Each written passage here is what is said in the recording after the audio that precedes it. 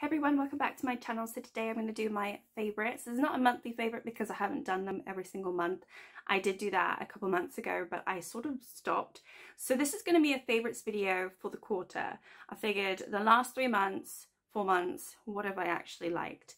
Normally what I do is 5 skincare items, 5 makeup items, so I'm going to do that today. If that interests you, just keep on watching. Hopefully I can give you some insight on some products that you haven't used before. And yeah, I'm just going to get straight in. So I'll start with makeup items. The first one that I want to talk about is actually a new item for me. Well, relatively new, I would say. In the last month I've been using it, and it's the BH Cosmetics Belgian Waffle. This is obviously not a new product at all, but it's new to me, and it's the face palette. So basically it's got highlighters down at the bottom, and then it's got 2 bronzers, and then obviously this is sort of like a setting powder, right? And I really like this actually. I wasn't so sure about it at first. It's taken me a little bit of time just to warm up to it, and I'm not entirely sure that this one is actually the right shade for me. It's a little bit too dark. This bronzer actually is pretty decent. This one's called Batter. And as far as the highlights, I've used powdered sugar. I've tried to use this one, which is maple. That's interesting as well. I don't think I've tried syrup yet. And the buttermilk I have used is just like a under eye like setting. It is a little bit satiny, so there's a little bit of shimmer, but I actually quite like that. Don't mind it. The other setting powder that I have is sort of matte. It's the Rimmel matte one. So I like the fact that this one is more satin and has a little bit more shine, because I do like to have a little bit more shine on my skin. Yeah, I actually really like this. It's the only face palette that I have, because I've always just bought stuff separately. But I love the packaging, and I wanted to try BH Cosmetics, and I thought, why not? Let me try it. And it actually has grown on me. As I said, I didn't enjoy it at first. I thought it was okay, but actually I do find myself reaching for it quite a lot. In the last month I do reach for it quite a bit more than any other bronzer that I have, just to do the bronzer, and I have been neglecting my Project Pan bronze because of it. So that's sort of an indicator, for me at least, that I must be enjoying it. Next one I have on here is a Milani blush. This is a new product as well. I actually bought this at the same time as I got the Belgian Waffle palette. This is in the shade, what shade is this? Petal Primavera. So there are so many different blushes that I could have got on Beauty Bay. I got this in a haul that I did not long ago. I actually really like it. I have it on today. I think it's a really lovely, just rosy blush, which I prefer. I either like coral blushes or rosy pinky tints, and I think it is a little bit shiny as well and satiny, so for me that works perfectly, and I really enjoy it and I like it. So that is one that I've been reaching for more so than the other 2 blushes that I actually have in my Project Pan and also my Partners in Cream project. So this is kind of the reason why I haven't been working on those as much, because I find it really easy to work with, and also it's nicely pigmented. It's not too much, but it's not too little, so I don't have to build it up too much. It's just, you know, I just do it, and I think it's enough for me. The next item I want to talk about, which I think I've mentioned in some previous videos, but it is an official favorite of mine for, the last few months, and it is the Revolution palette. This is the Chilled Sativa palette. So it is this lovely green gold nude tone palette in Color Story, and I really love it. You can see, I mean, I don't know if you can see, but I use this one a lot. I use this one a lot. I've dipped into this one quite a bit. This one is my one of the colors in my pan. Those eyeshadows I really like, and I also have dipped into Haze quite a bit. The rest of the green ones, apart from Candyland, I really like Candyland. The rest of the green ones I haven't actually played around with that much. I really want to, and I intend to, but some of these gold tints and the nude tones in this palette are really lovely, and I think this is highly underrated actually. It is so affordable, and I just think the quality of it, yeah, it is Makeup Revolution, but I think the quality of it is actually really decent, and these shimmers are beautiful, and they really do compare to some other shimmers that I have that are far more pricey. So I actually really like this palette. When I first got it, I loved it. I asked for it and I got it for Christmas, and I'm not disappointed in it. I absolutely love it, and I like the packaging. I like the tin packaging. I think some people don't like this type of packaging, but I actually quite prefer it. And you can also bend it. Obviously it comes with a mirror, but you can bend it, and I just think it's sort of practical and I like that. The next item I want to talk about is one of my favorites. This is the e.l.f. Hydrating Camo Concealer. Now everybody on YouTube has talked about this, and I spent a long time debating whether I should try it or not, because I had the original Camo 16-hour concealer and I just felt like it was too thick, it was too strong, it was too matte, it was just too much for me. And everybody said this is the best one, but if you've got slightly oily, greasy skin, then you might not like this. But actually I've got oily combination skin and I love this, and I think it's really easy to blend with. It's really, really nice. It's lightening, brightening. I like it. It covers what it needs to cover, and it's also not drying, which the e.l.f. Camo 16-hour concealer is so drying, which is what everyone said. And obviously I purchased it and I didn't like read any reviews. I had it before I even started like doing any YouTube or beauty things like that. So yeah, I had it and I used it up, and I debated whether I should try this one, but it's so nice. And also that nobody's really talked about this, or at least I haven't seen anyone talk about this, but it has a smell and I don't really know what that is. Like, it has a distinct scent to it and I'm not sure what it is, but none of my other concealers smell like it. It's not unpleasant, it's just, oh, okay. That's just one thing I have to say about it. I don't know if I like the scent or I don't like the scent. I'm kind of in between, but I thought I'd mention that. But it is a really, really lovely coverage, and I would say it's still pretty matte, but it is hydrating. It doesn't dry down like the other one does. So if you haven't tried it, I would recommend trying it, because I feel like everybody is right when they say it's a good one. Okay, next one is actually another eyeshadow palette. This is the BH Cosmetic Chilling in Chicago. I got this free when I purchased a bunch of BH Cosmetics from Beauty Bay, and I'm not disappointed. I really like this. It is more of a neutral gold, bronzy type palette. It is not very colourful. You do have some lighter yellow tone, yellowy gold tones up here, and then you do have some more orange. Like, this is an orange, nice lovely orange tone, and then you've got some browns, and I really like it. I think this is beautiful. I actually have it on today and I was so surprised. I didn't realize it's going to be more of a goldy yellow palette. I thought it'd be more of a neutral palette, which it is, but there is, you know, there is a little bit more depth to it. And this shimmer here is lovely. This shimmer here, I actually have it in my inner corner. It's really beautiful. This one's called Millennium. And I actually, just to let you know what I have, I've got teal here. Is that teal? What is this? Oh no, this is the L. I don't know why I thought this was teal. This is called the L, and I had that like in my crease.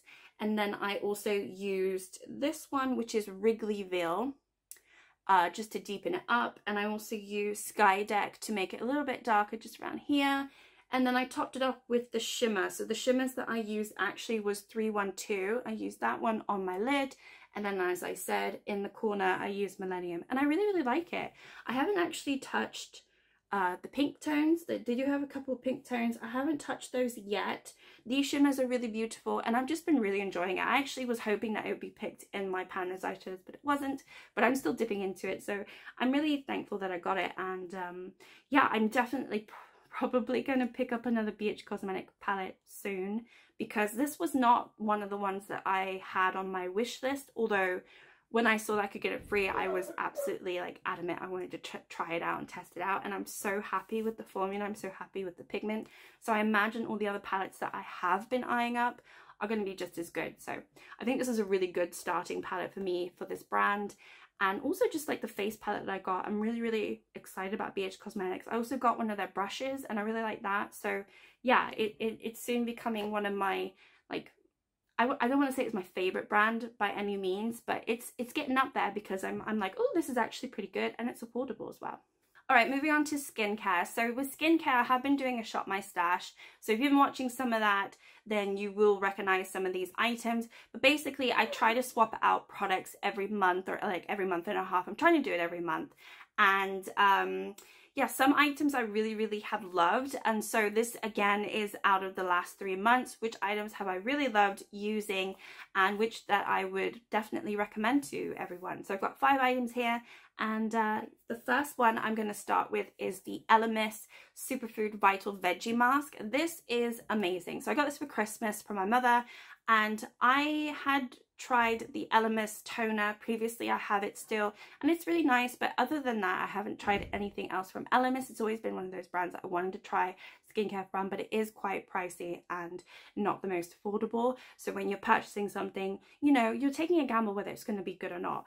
But thankfully I got this, and this is just a sort of a mask that cream mask that you put on, and it is so wonderful. It is the best mask I've ever tried.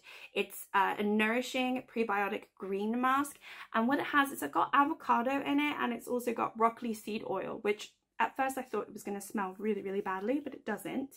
I'll just show you what it looks like. So it looks like that. So it's a really, really, really pale green. It's like hardly green. It's more of a cream based green, and it doesn't smell bad at all. It does not smell bad. So thankfully this is great. And most importantly, when you put it on and afterwards, your skin feels absolutely amazing and soft and refreshed. And I've never used another mask that actually has left my skin feeling the way that this leaves my skin feeling. So I would highly recommend this. I haven't used too much of it because it's, you know, when I find a product that I really like, I actually get a little bit scared and I don't want to use it up. So I put it away, and I've been using some other face masks, but I highly, highly recommend, if you can get your hands on this, try it. I also want to try more of their superfood range, because they've got a whole range, and I'm really curious and interested to test them out if they're going to be as good as this. But yeah, absolutely love it. Highly, highly recommend it. Next up, I got another mask. It is an eye mask though, and it's from Mud Masky. So it's for dark circles, puffy eyes, fine wrinkles, dry skin and swelling. So I've got dry skin and fine lines, and I just feel like I need more hydration under my eyes, especially, you know, with wearing makeup and after taking makeup off. It's really nice to put this on. Now, what's interesting is it actually says that it's going to smell bad on the packaging, so they warn you. It does smell a little bit funky, I'm not going to lie, but it's nothing what I thought it would be when I read that at first. It's not that bad, and you leave it on for 8 minutes and it actually works a treat. It's really good. So I tested this out quite a bit. I think I have about half left, maybe about around here, and then the rest is just air. So I'm not really sure how much I've actually used, but I did try it out maybe 8 times, something like that, and I've still got a really good amount left. This is, I don't know if this is a sample, this is a 30 ml. I don't think this is a sample, I think this is just a full product. But really, really highly recommend this. I thought it was great. I did see a difference in my under eyes as well after using it. So if you're having issues with under eyes, and it says swelling as well, so if you've got puffy eyes and swelling, that might actually help with your bags. Next up, I've got an e.l.f. product. This is the All the Feels facial oil. This is from their sativa range, the cannabis sativa and hemp derived range, and it's really good. So I got the whole range, and I've tried everything from the range. I actually have 2 products in my favorites from the range that I really enjoy. This is one of them. This is really great facial oil, and one of the reasons why I put it in my favorites is because it is affordable. So there are so many different facial oils out there from many skincare brands, and they work great, don't get me wrong, and I don't know if this one's going to be as good or better. However, because of the price, it actually is one of my favorites because you get a good amount of product. I use this regularly the last month, and you can hardly see that I've used anything, but I have, because you don't need to use a lot, and it's so nourishing, and it makes your skin feel so fresh and hydrated, and just the next day, I put it on in the evening, the next day, you know, in the morning, it feels nice. There's no dryness or anything, and it's not too oily. Yes, it's an oil, but some oils I feel like are just a little bit too oily. This one is not too oily, so I absolutely love it. I don't know if it's got a smell. Let me just have a look. It doesn't have any scent or anything like that. I have to double check in the ingredients. You can't see the ingredients on the packaging here if it has perfume, because obviously I know perfume is an irritant for many people. For me, it doesn't bother me, but actually I feel like this is all natural if I'm not mistaken. I don't think it has perfume, and I just love it. I don't know what it is about it, but I highly recommend using it. It's a really nice experience as well, and yeah, I like it. So next up is the Happy Hydration Cream from e.l.f., which is also from the hemp cannabis sativa range that I spoke about. This one I've used, and I probably have maybe half of it left, and I really like it. So it's just a hydrating cream. I would use it in the morning, sometimes use it at night, but mostly in the daytime. And it's really nice. It's not too thick. Some day creams are so thick that it takes a long time for them to sink into the skin. This one doesn't, but this one is also not too thin. So some are too thick, some are too thin. This one's right there in the middle. It's absolutely perfect consistency, and it feels really good, makes skin look great. And I don't think there's really anything else that you want from a day cream, so highly recommend this one as well. I actually recommend just looking at the range. I also got their primer. The primer I'm not that sold on from the sativa range. It's a cream primer, and I don't think I like cream primers. I think I'm figuring out that I'm not a cream primer girl, but it's okay. And if you like cream primers, it might be for you. But these two products from the range are really good, so highly recommend. And then last but not least, this is the organic creamy face scrub from SkinFed in Black Seed. And yeah, this is really good. This is a lovely exfoliating cream, and it is soothing. It cleanses the face really well. It's not too gritty. So let me just show you like what it looks like. It's really thick consistency. You can see that. And you can see the little black seeds in there. It's almost like a face mask, but you just put it on and then you wash it off. And honestly, the face feels great. So I've used exfoliating creams before, obviously, and some of them are just way too gritty and you can feel the beads or whatever minerals that they put in there.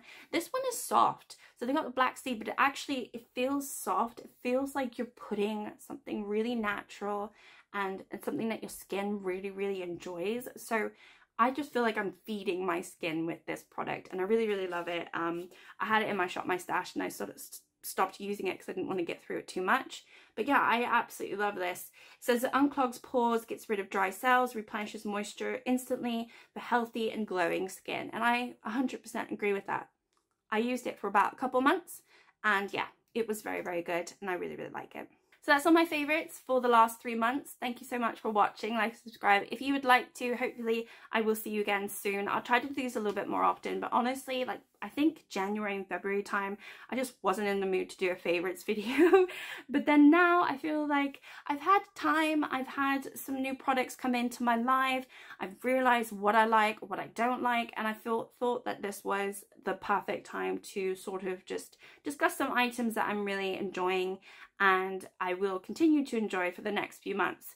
So yeah, hopefully this was helpful for anyone watching. Hopefully you are doing well and staying safe, and I will see you again next time. Bye!